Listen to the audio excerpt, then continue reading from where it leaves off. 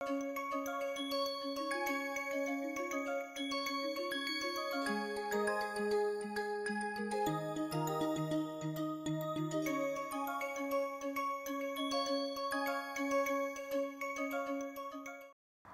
everyone.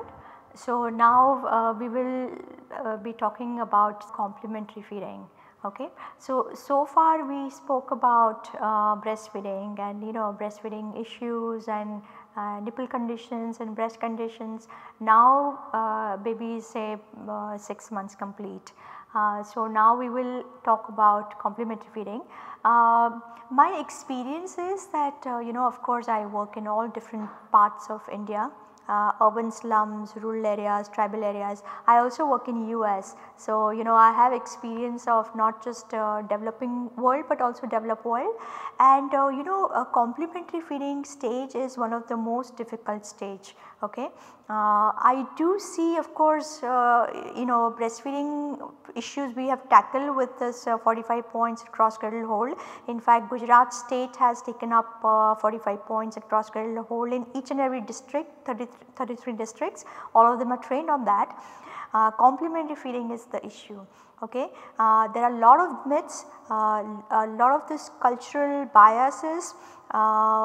India, the number of children or percent of children who are getting minimum adequate diet from 6 months to for younger children 23 months is only 11%. Okay, so NFHS 5 data has come out. In last data 5 years ago it was only 9% children were getting, now it is almost 11 to 12%. So still we have very poor complementary feeding in our young children. Okay, so please do understand this session very well. Do try to implement in your own homes if you have young children, and if you do not, then just kind of find out in your family, extended family, if mothers have young children. Do find out what they are eating, whether it is adequate, whether frequency is good enough, what food groups they are getting, and whether dietary diversity is important, So please do learn about that. Okay. So now what issue we found? So I will talk about my experience a little bit before we go into complementary feeding tutorials. Main thing is most of the mothers, they were not starting complementary feeding on time. Okay. This was actually true in tribal areas and some of the rural areas also. They are afraid that baby will choke, or my milk is enough, baby is growing okay, they would have lot more other kind of concern. So many tribal areas, they start complementary feeding at 1 year of age. In fact, in urban slums I had an opposite kind of experience. They would start complementary feeding by 4 months of age. So what they would start with, they would start with Marie biscuit, okay, which is kind of soaked in cow's milk, and they would feed the child that Marie biscuit, which is nothing but sugar and all purpose flour, your white flour.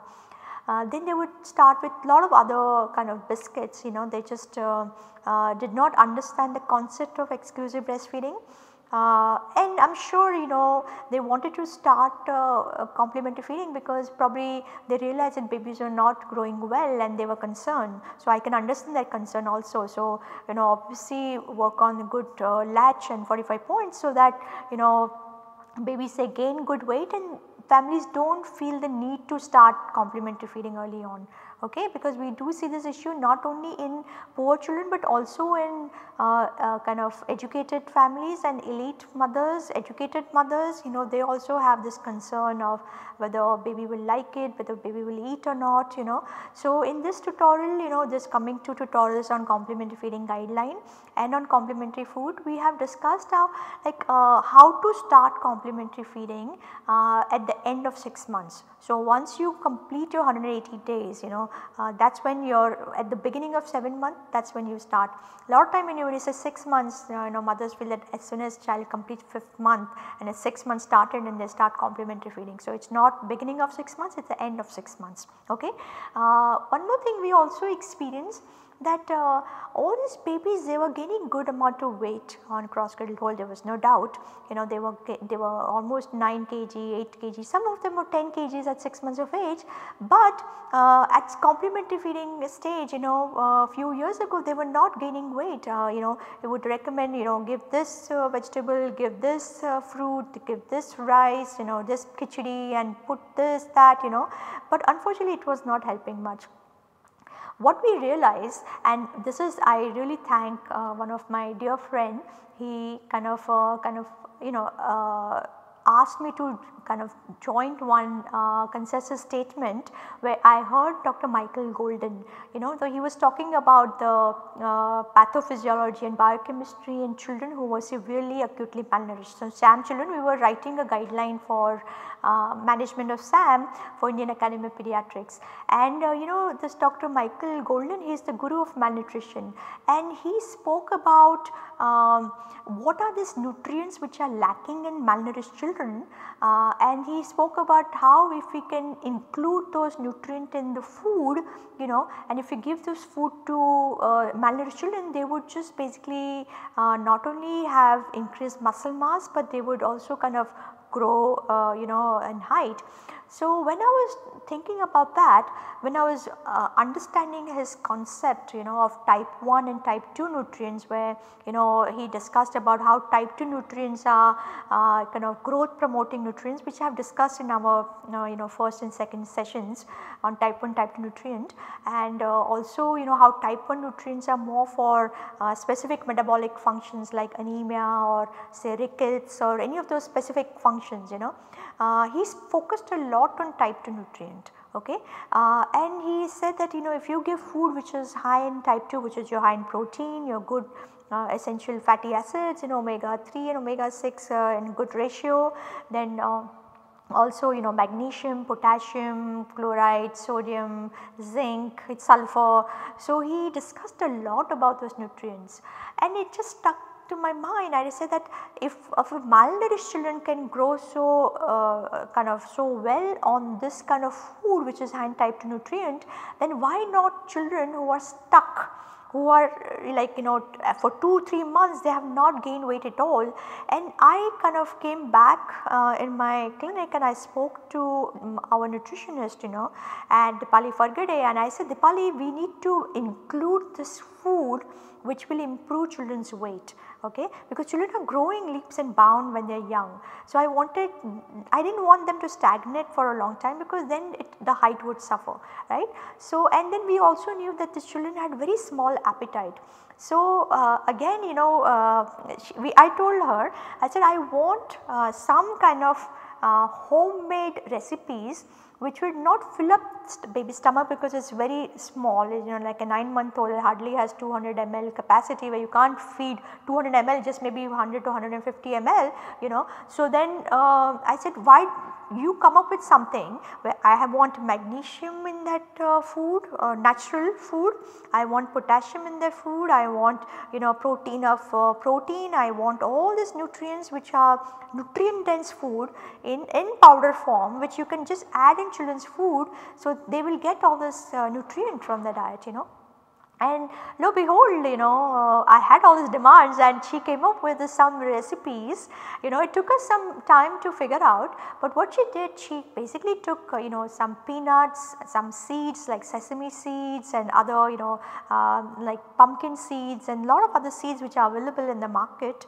Then what she did is she made sprouts and dried those sprouts, you know, and then made powder from the sprouts. So, it is also called malted flours, and then she used all these different, you know, like curry leaf powder she made kind of moringa powders, you know, moringa leaves or your drumstick leaves, which are very, very healthy, and then she created all this kind of micronutrient dense powders, you know.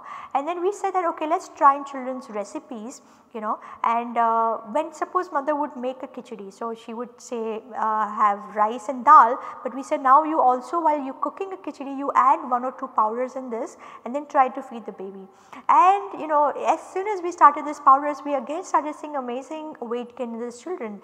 Now, this issue we found more in children who are vegetarian, okay, because of course vegetarian children, they do not get enough protein from their diet, okay. Believe me, they do not get good quality protein. Mothers are not mothers are skeptical to start paneer or dahi or curd and any of those products. They get predominantly dal and rice, very monotonous diet they get. We have lot of studies which are already there in the magazines and all your journals, and children, they get hardly 2 or 3 kind of food groups. So again, for non-veg children, when they were eating eggs, when they were eating meats, when they were eating say bone broth and all those kind of non-veg food, we were not seeing lot of deficiency in those children, because those non-veg food is nutrient dense, okay. So when even if they eat little bit, they get all kind of nutrients. They get kind of vitamin A, retinol, they get vitamin B12, they get choline, they get all these nutrients, except one nutrient which they lack if they are eating predominantly non-veg food is magnesium. But then we told them how to add magnesium rich food, which is your nuts and seeds, and also some of the beans are very high in magnesium, right. So once we understood this type 1 type 2 nutrients, we kind of became more like pharmacists, but food pharmacist, not the pharmacist which gives you medicine. We would tell them, okay, looks like you are not eating good food which is high in zinc, ye khana dalo. So zinc, which would be like high in some of this again rajma has good amount of zinc, and some of those other foods are high in zinc. So we said, okay, now give child more rajma, or give rajma is your kidney beans, or give food which is like cashew. So people like lot of tribals, they have cashew trees. So for example, one of the tribal area that we work in, Dharampur, in Gujarat, every tribal has a cashew tree. So we said, do not just give cashews, do not sell it. Keep some cashews and make a powder and put in children's food, and amazing weight gain that we saw, not only weight gain but height gain or length gain also, okay. So here again I have also shown what are those powder recipes that our nutritionist had created. Do use those recipes in children's diet. Mothers can use it in her diet. She can just eat, she does not have to make powder, but these powders are nutrient dense, okay. So you just use little bit and it will be lot of increase in nutrient density. Okay. Nutrient density is just basically the amount of nutrients that they will get from that amount of food, okay. And also another thing we also recommend that if parents are okay, definitely start with non-veg food first, okay. Especially eggs, meat, chicken, fish is really good, very high in omega 3, omega 6, omega 3 actually, not omega 6 so much of course, but do focus on starting with non-veg food. If parents are vegetarian, that is fine. Start with protein rich food, like for example your beans, sprout them, very important, cook them, do not give them raw, that is again very critical. And give more millets, do not give too much of grain, avoid rice, avoid wheat, those are nothing but carbohydrates, give them much more millets, your jawar, bajra, ragi, they are high in minerals, they are high in protein also, high in fiber also, and also give them dahi, so more of dairy products. Do not give them milk because baby is getting mother's milk, so do not give outside milk, no cow milk, but you can give dairy, dairy product, which is your dahi, your yogurt, curd, your paneer. You can also, if mother can afford, cheese is given too, no problem. So give those high protein rich foods. Vegetables are good, some of the vegetables are high in protein. So your cauliflower has good amount of protein, your spinach is good amount of protein, if you look at the protein energy ratio. Also start vegetables after the protein rich food group, okay. So start with protein group first, then start with vegetables, and then fruit should come last. Now what I see in the field, especially with the educated mothers, they are so fascinated by fruits. you know. They feel that if I give fruits, baby will be healthy. It's not that I am against fruit, but issues that I see in the field is babies who are started with fruits first, or mothers who kind of mix fruit in all the different foods that they give. So, they put apple puree in khichdi, they put you know, some kind of puree, banana puree in some other food, you know. Those are the babies, they do have sweet taste, and once they start liking sweet taste, it is very difficult for them to like other vegetables and other foods. Okay. So, I do not recommend starting fruits first, you start fruits last as a last group. So, maybe by 7th or 8th month you can start fruits. Do not mix with any other food groups, give fruits more as a dessert, just maybe one or half a fruit in a day after the meal.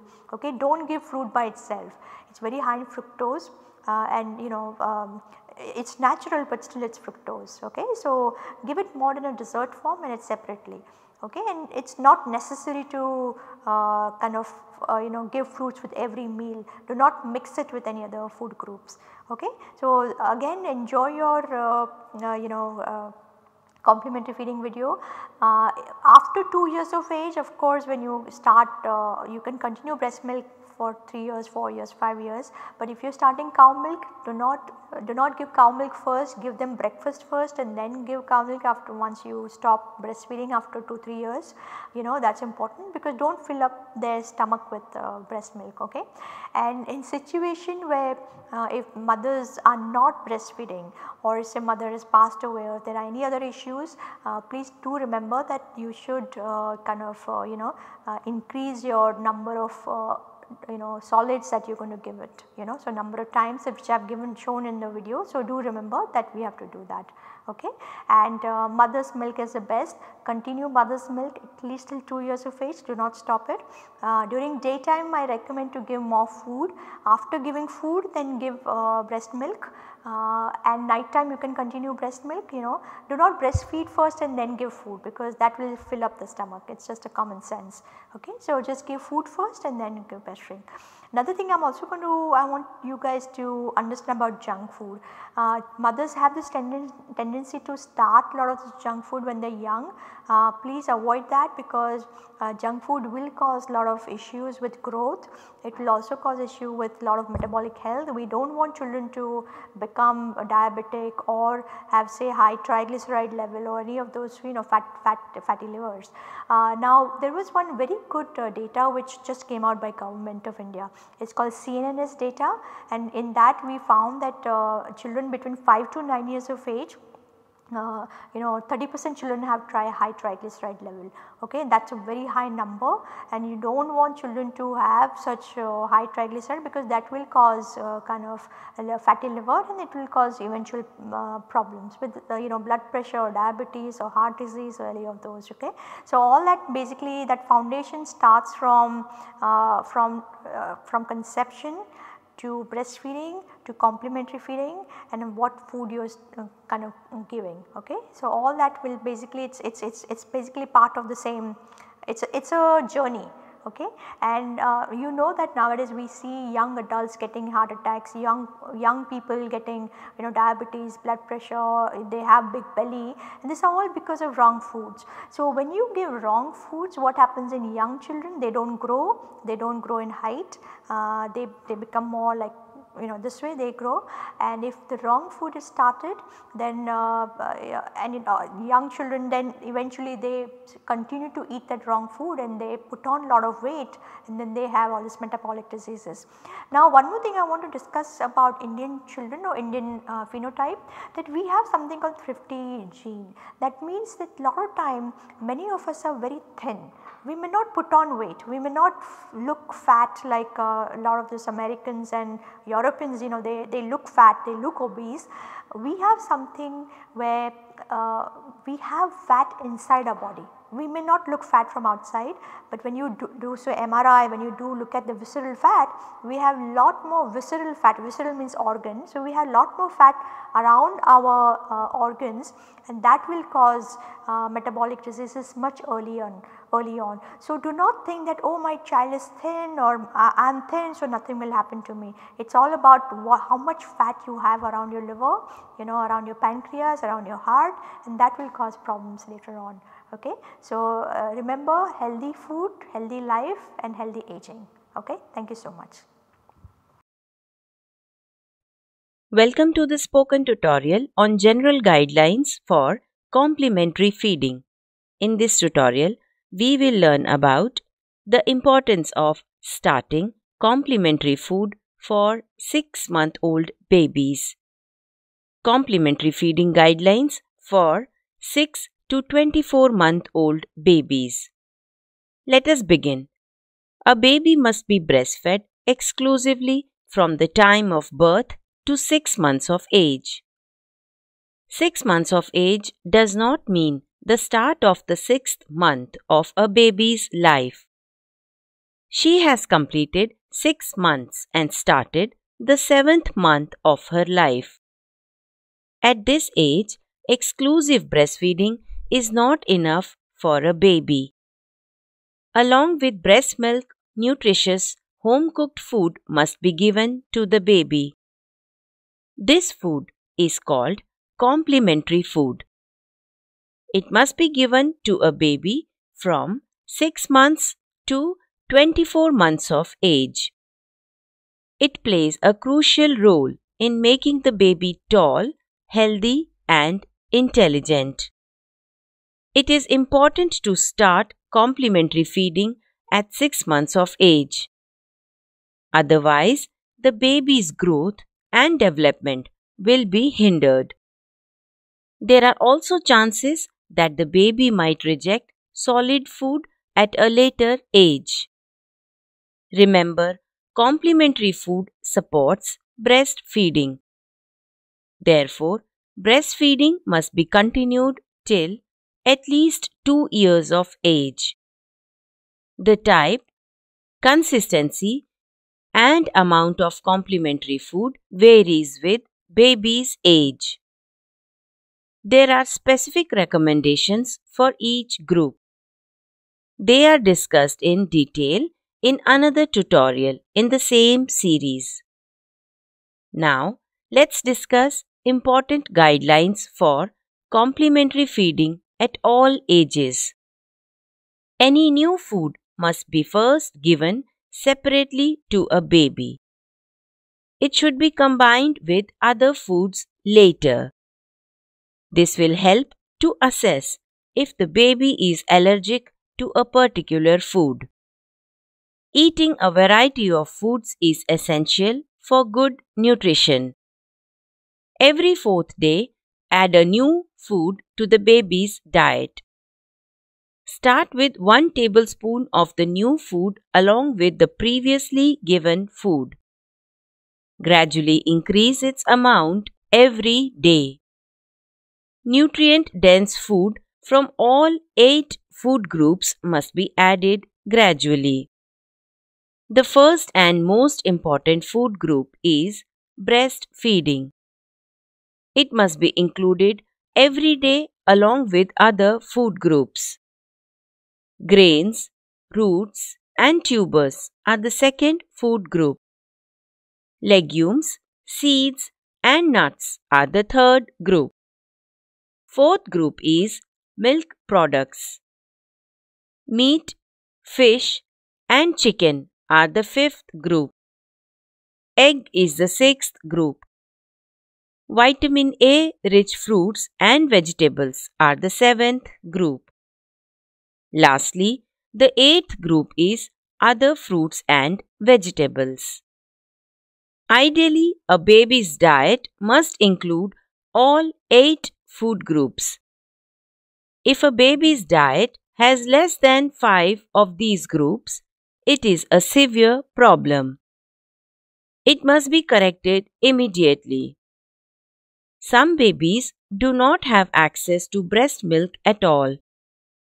Include food from the remaining 7 groups every day in their diet. Also, give them 500 milliliters of animal milk and 2 extra servings of meals per day. Always boil the animal milk before feeding it to the baby. Now, let's discuss the order of adding new food groups to a baby's diet. Along with breast milk, start giving complementary food from the first 6 groups. Baby needs a higher quantity of nutrients after 6 months of age. However, the quantity of food that can be given in the initial days is small. Therefore, nutrient-dense food from the first 6 groups can be given. These foods are rich in nutrients such as protein and good fats. They are important for the development of the baby's height and muscle mass. Good fats are important for baby's brain development. After these foods, start giving vegetables and fruits. Vegetables and fruits are high in vitamins and minerals.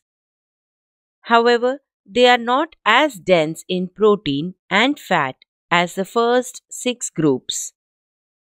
Therefore, they are started later to avoid weight stagnation or loss. Also, fruits are sweet to taste.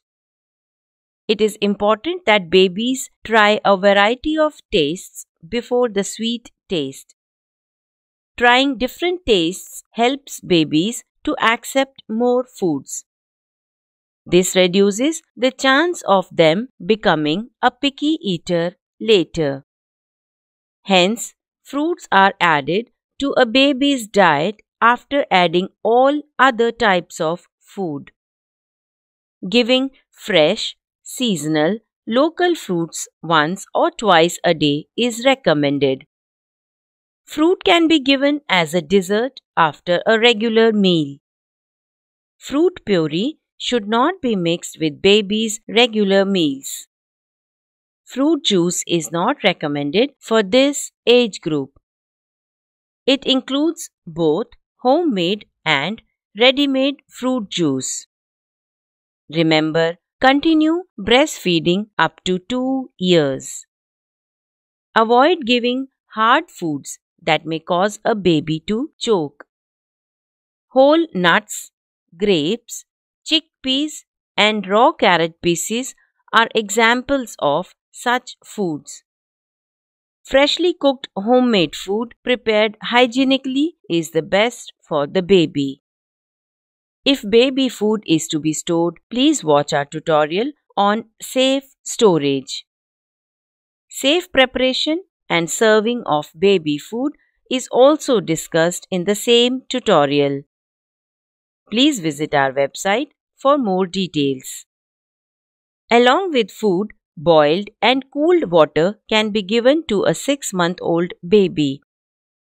Start with 30 to 60 milliliters of water twice a day. It should be increased in hot weather as per the baby's demand. Breast milk and water are the best drinks for a baby. However, they must be timed correctly. Do not breastfeed or give water to a baby before a meal. A hungry baby is more likely to try new foods. Baby can be breastfed or given water 20 to 30 minutes before or after a meal. Adequate complementary feeding is necessary for a baby to grow well. This brings us to the end of this tutorial. Thank you for joining.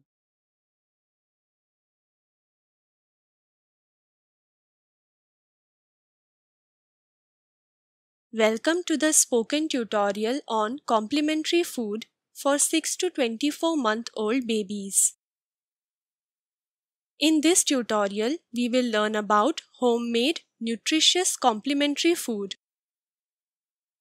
We will discuss its amount, type, and frequency. Let us begin with complementary food for a 6-month-old baby. Remember, complementary food should be started after a baby completes 6 months. Baby's first meal should be a thick puree or paste made of only one food. Let's see some examples of foods which can be used for this meal. Whole beans like sprouted, cooked, and pureed chickpeas can be used. Grains such as sprouted, cooked, and pureed finger millet can also be chosen. Split pulses like soaked, cooked, and pureed split green gram beans can be used. Non-vegetarian foods like cooked and pureed egg, chicken, fish can also be used. Choose any one of them to make a thick paste. Here, sprouted, cooked, and pureed red kidney beans is chosen as the first food. If required, add a little breast milk to the food to make a paste. Use boiled and cooled water only if breast milk is not available. The consistency of puree or paste is extremely important. It must be thick enough to easily stay on the spoon even when tilted. Feed 1 tablespoon of the first food for the baby's first meal on the first day. Give another tablespoon of the first food for a second meal on the same day. Along with these 2 meals on the first day, breastfeed the baby adequately. Please note, the tablespoon used in this tutorial holds about 15 grams of food. On the second day, feed 2 tablespoons of the same food per meal. Give 2 such meals on that day along with breastfeeding. On the third day, feed 3 tablespoons of the same food in each meal. Give 2 such meals on that day along with breastfeeding. Fourth day is the day to start giving a second new food. Choose one new nutrient-dense food from any food group. Food groups are explained in another tutorial of the same series. Here, sprouted, cooked, and pureed finger millet is chosen as the second food. Make a thick paste of this food with breast milk or with boiled and cooled water. Start with 1 tablespoon of the second food paste per meal. Give it along with 3 tablespoons of the first food paste. A total of 4 tablespoons of food paste must be given in each meal. Give 2 such meals on the 4th day along with breastfeeding. On the 5th day, increase the amount of the second paste to 2 tablespoons per meal. Give it along with 2 tablespoons of the first food paste in each meal. Give 2 such meals on the 5th day along with breastfeeding. On the 6th day, increase the amount of the second paste to 3 tablespoons per meal. Give it along with 1 tablespoon of the first food paste in each meal. Give 2 such meals on the 6th day along with breastfeeding. On the 7th day, start giving a third new nutrient-dense food paste. In this picture, egg is chosen to make the third new food paste. Start with 1 tablespoon of the third food paste per meal. Give it along with 3 tablespoons of the first and second food paste. A total of 4 tablespoons of food paste must be given in each meal. Give 2 such meals on the 7th day along with breastfeeding. Gradually increase the amount of the third food paste to 3 tablespoons per meal. Always give it along with all the previously given paste. Feed a total of 4 tablespoons of food paste in each meal. Give 2 such meals a day to a 6-month-old baby along with breastfeeding. Similarly, give a 4th new nutrient-dense food paste on the 10th day. In this picture, fish is used to make the 4th new food paste. Then, give a 5th new food on the 13th day and so on. Keep adding a new food every 4th day. Continue until the baby eats a wide variety of foods from all food groups.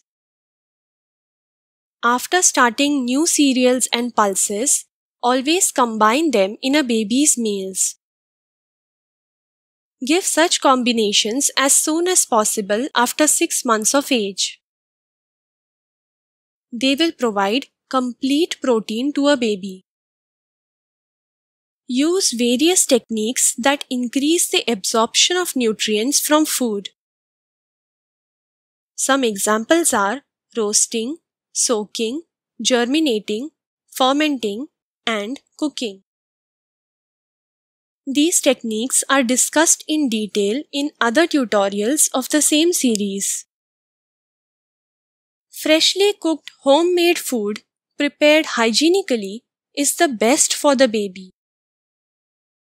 If baby food is to be stored, please follow the recommended safety guidelines. Safe preparation and storage of baby food is explained in another tutorial. Safe serving of baby food is also discussed in the same tutorial. Please visit our website for more details. Now, let's discuss complementary feeding for a 7-month-old baby. At this age, gradually increase the quantity of food to half cup per meal. Also increase the number of meals to 3 per day along with breastfeeding. Please note, the cup used in this tutorial has a capacity of 250 milliliters. At this age, the consistency of the food must be changed. The food given to a 7-month-old baby should be mashed or lumpy. An example of such food is jackfruit seeds porridge. When the baby is 8 months old, increase the number of meals to 4 per day. Continue giving half cup of food per meal. Continue breastfeeding. At this age, stop giving food purees and paste to the baby. Start giving soft, chunky, nutritious food. An example of such food is sprouted and cooked chickpeas. When the baby is 9 to 11 months old, start giving soft finger foods. Finger foods are foods meant to be eaten directly with hands. Boiled egg and cooked vegetable pieces are examples of such foods. At this age, increase the number of meals to 5 per day. Continue giving half cup of food in each meal. Continue breastfeeding. After completing 12 months, a baby can start eating a part of the family meals. At this age, increase the amount of food to 1 cup per meal. Continue giving 5 meals a day along with breastfeeding. 5 meals a day can also be given as 3 main meals and 2 snacks. For a snack, 1 cup of nutritious food should be given. Fruit, curd, cooked cottage cheese, and cooked vegetables are examples of snacks. Add nutritious nuts, seeds, and leaf powders to these snacks while cooking. Nutritious powder recipes are discussed in another tutorial of the same series. Remember, continue breastfeeding at least till 2 years. Also, do not add salt to the food prepared for the baby. Before completing 2 years of age, do not give any type of sugar to the baby. It includes jaggery, honey, and fruit juices. Also, do not give tea, coffee, packaged food or drinks, and any outside food. These were specific complementary feeding guidelines as per baby's age. There are many more important feeding guidelines for babies of all ages. They are discussed in detail in another tutorial in the same series. This brings us to the end of this tutorial. Thank you for joining.